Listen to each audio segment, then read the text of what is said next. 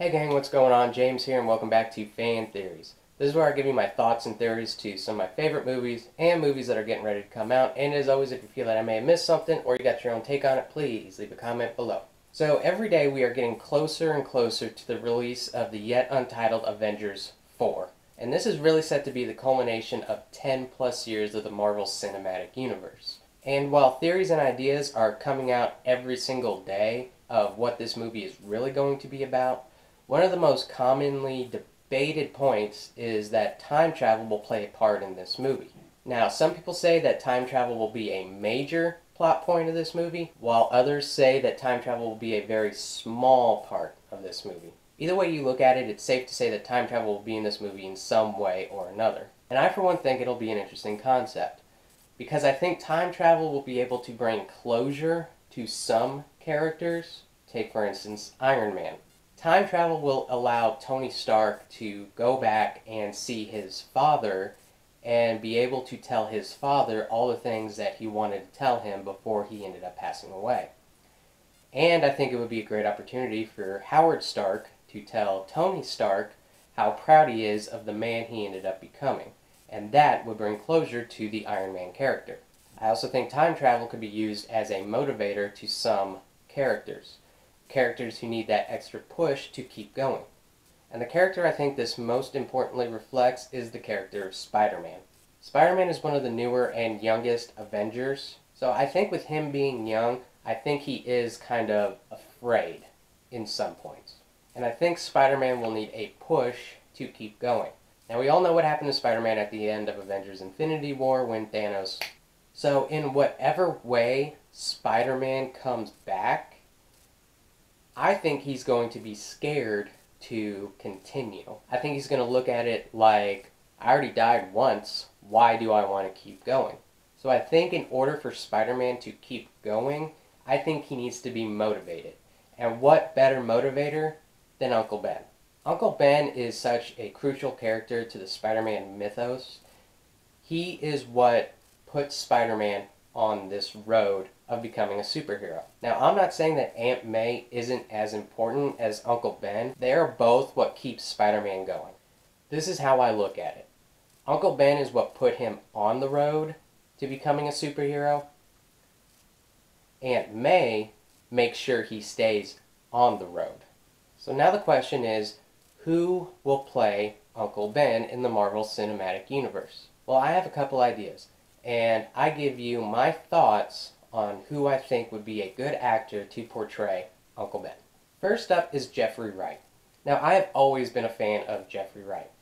Jeffrey Wright has proven time and time again how much of a versatile actor he really is. He can play a genius, like he did in The Hunger Games. He can play funny, like he did in Broken Flowers. And he can play stern, like he did in W. If Jeffrey Wright doesn't play Uncle Ben, I think at some point we will see him in the Marvel Cinematic Universe just because he is such a good actor, so versatile. And Jeffrey Wright has been nominated for countless awards. Screen Actors Guild Awards, Golden Globe Awards, Emmy Awards. I mean, the dude has chops. So I think Jeffrey Wright would be a good choice to be able to tell Spider-Man, with great power comes great responsibility. Next up is John Cusack. Now, John Cusack is a very, very down-to-earth character actor. And I think that's what Uncle Ben really is. He is a very down-to-earth person. And I think John Cusack would portray that really, really well.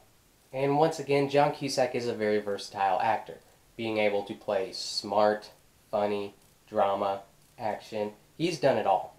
Not only that, but John Cusack is a writer in his own sense, having been nominated for Best Screenplay for High Fidelity.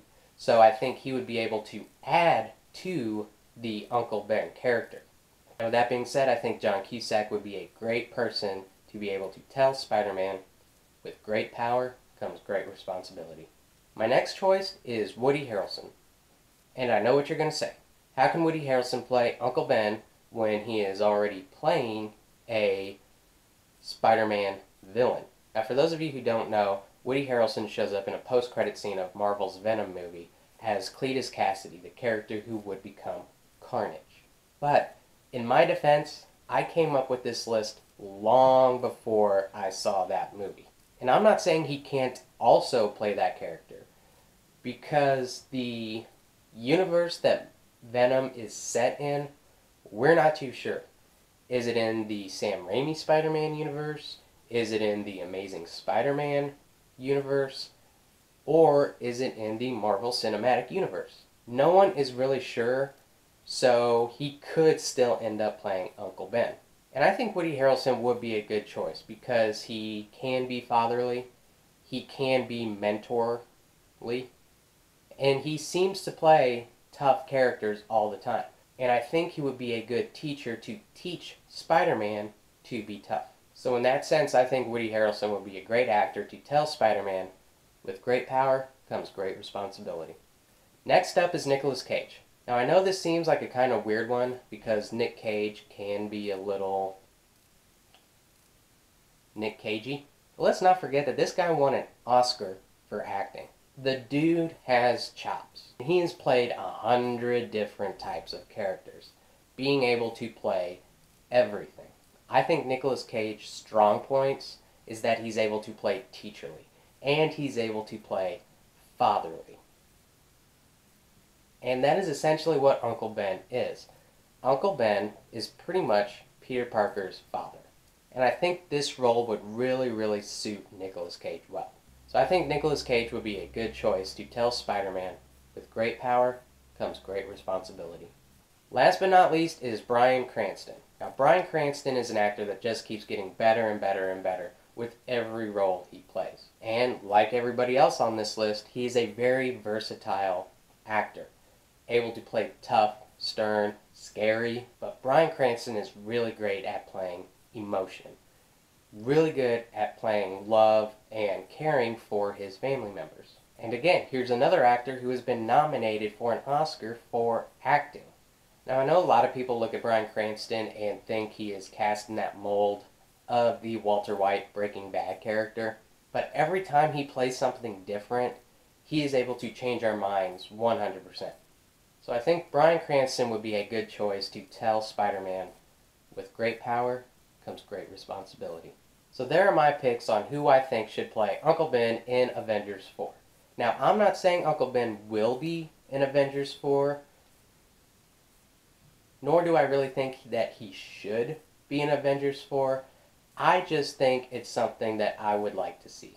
Now, I'm not saying he can only be in Avengers 4, because we have another Spider-Man movie coming out in July after Avengers 4 is already released. You could even put Uncle Ben in a flashback scene or in the opening pre-credit scene.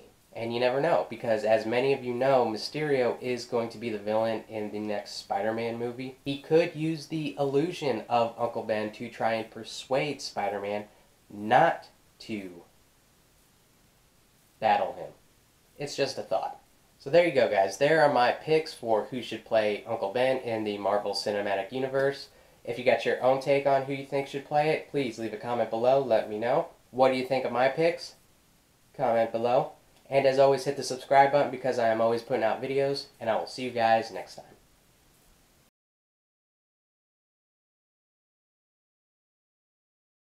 So I think Nicolas Cage would be a great pick to be able to tell Spider-Man, with great power comes great responsibility. Probably should have used a better picture.